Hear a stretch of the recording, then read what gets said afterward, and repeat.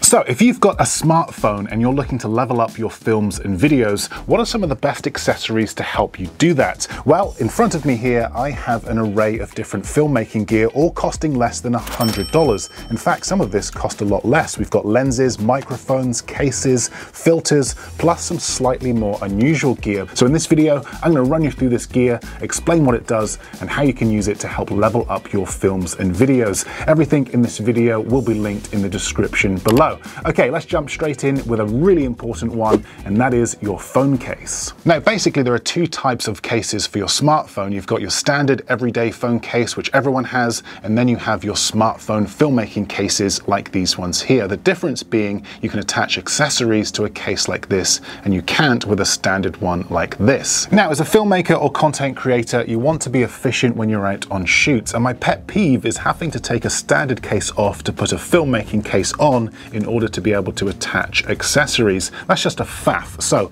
in an ideal world, I'll have a case which basically looks like your everyday normal phone case. It's not too big or bulky, but I'm able to attach accessories to it like additional lenses. And as you can see with this one, it has these drop-in mounts which allow me to connect add-on smartphone lenses like this. We will get to lenses in just a second, but staying with cases for now, we have this case here by Moment and this case here by Freewell. The one I use simply depends on which lenses I'm shooting with. These cases come in at around about $30 each compared to your everyday standard case, which cost around about $10, but these offer a lot more protection and save you a lot more time and faff if you're looking to add additional lenses to your smartphone. Lenses. Okay, let's talk about lenses because this is a great way to level up your smartphone videos, and you can get some really unique looks this way, which will instantly make your videos stand out compared to everyone else's. So the first lens we're looking at here is this anamorphic lens. Now, an anamorphic lens is a special type of lens that gives your videos a unique cinematic look. One of the most noticeable features is the blue streaks it creates when you film lights. You'll see anamorphic lenses being used in a lot of Michael Bay films as well as many other feature films. An anamorphic lens also captures a much wider field of view compared to a regular lens.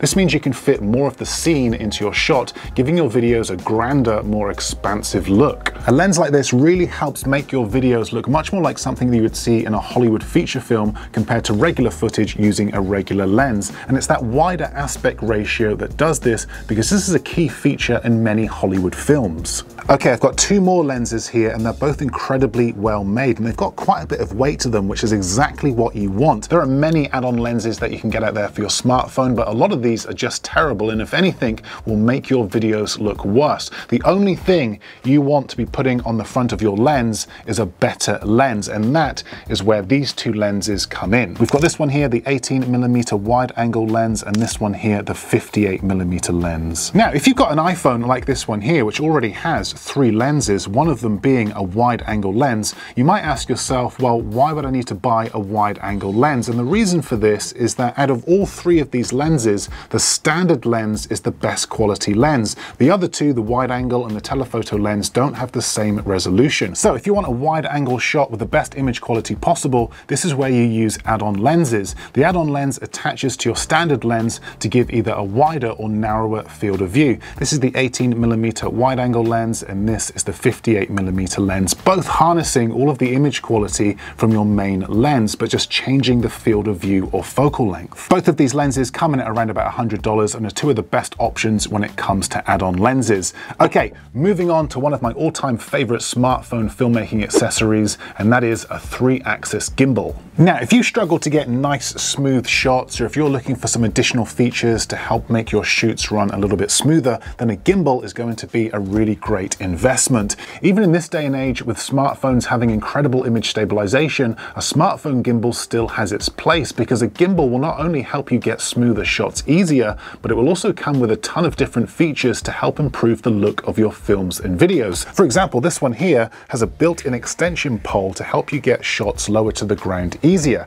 It also has a built-in tripod, it has AI tracking, a light, a detachable remote, gesture control. It's small, it's foldable, it's compact, so great value for money. This gimbal here is the Hohem iSteady V3 and comes in just a smidge over $100. You can get them cheaper. I know this is a little bit over the original $100 budget, but I don't want to recommend something that's cheaper if I don't believe it's very good. There are a ton of other gimbals out there that I would recommend, but all of these start at least $150, and this, in my opinion, is the best value for money for those of you that are on a budget. The downside to this gimbal is its limited tilt axis. Ideally, it would have a little bit more range, and the second is its max payload of 300 grams. It can easily take the payload and the weight of the iPhone 15 Pro Max, which is great, but it will start to struggle as soon as you start to add additional lenses and microphones. But still a great gimbal with lots of useful features. I will link it below along with a few other recommendations. Okay, let's talk about wireless microphones, because audio is as important as the visuals.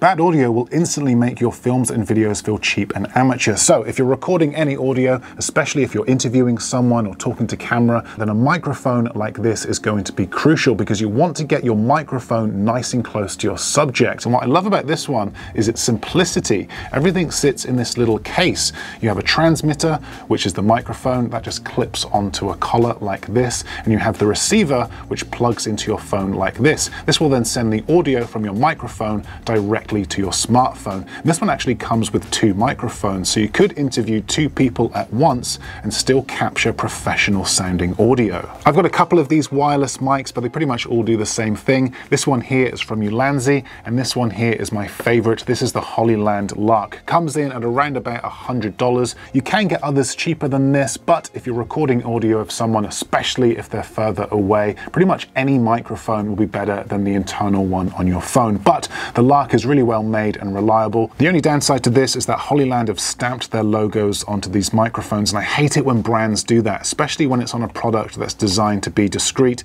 Not a deal breaker, but definitely worth bearing in mind. Okay, let's talk about the more unusual, the less obvious accessories, the gear that's cheap but incredibly useful. This is my must-have budget filmmaking gear. Now, the first is this smartphone holder or clamp like this one here. You can pick these up really cheap, around about $10, and they are an absolute essential for me, because a clamp like this now allows you to easily attach any accessory you like using this 1/4 inch thread. I can now attach a tripod, an extension pole, a selfie stick. I could attach it to a suction mount or just about any other accessory I like, purely because I now have this clamp. Now, speaking of mounts, here are a few more of my favorites, especially when I'm looking to capture more unusual angles and perspectives. Most people shoot with their phone up here at eye level because this is the most natural and obvious way. So if you can get your smartphone into unusual positions, capturing more interesting perspectives, it's really going to make your films and videos stand out,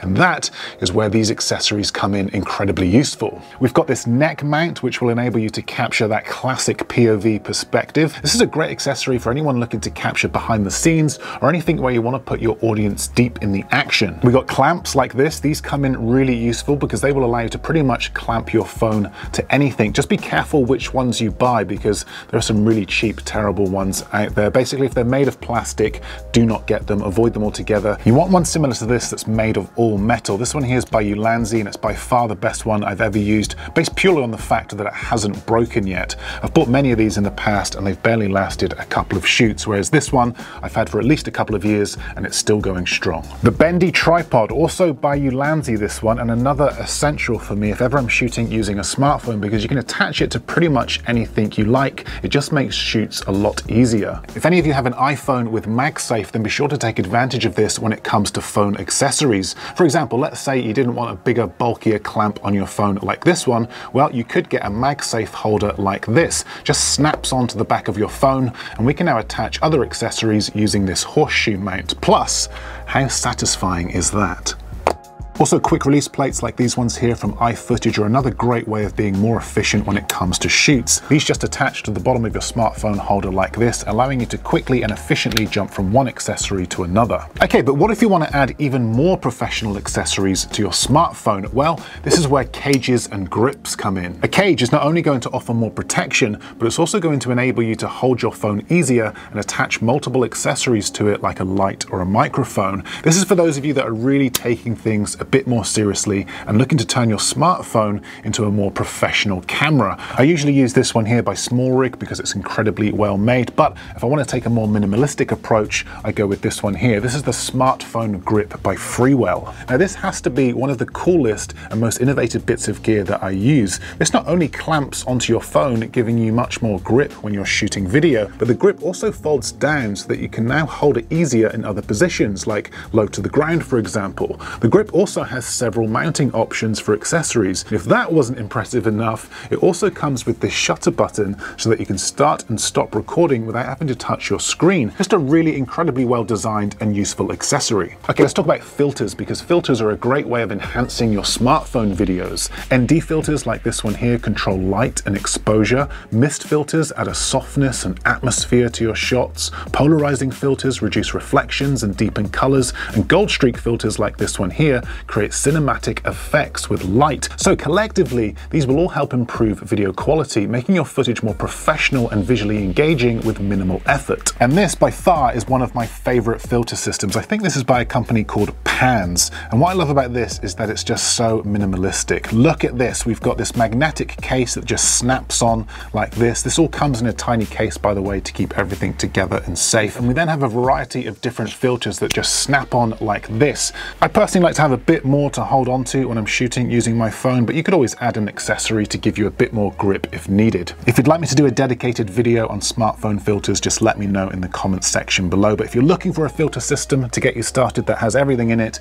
this is a really good option. If any of you are new to smartphone filmmaking, by the way, and want to learn the basics fast, then I've got a course that covers everything, and it's absolutely perfect for those of you that are just starting out. In this course, you'll learn everything from the best camera settings, how to shoot cinematic B-roll, as well as much more. And you can save $50 on that course by using the link in my description, so be sure to check it out. Okay, moving on. Magnetic charging cable. Okay, when I saw this, I just had to get it. This is a magnetic phone charger. It's USB-C, so will charge your phone as well as many other accessories. And what I love about this is that not only is this cable incredibly well made, unlike those standard cables that are cheap and fray over time, this is much more durable and reliable. And the best part is it's magnetic, and I've never seen this before. So when I wind it up like this, because the cable is magnetic, it sticks to itself, making it much more neat and organized. So rather than have your cables all tangled and messy like this, you can have them like this. And if you've got OCD like myself and you just like things neat, tidy, clean and minimal, then this is an absolute must-have. They don't cost all that much more than the cheap crappy cables.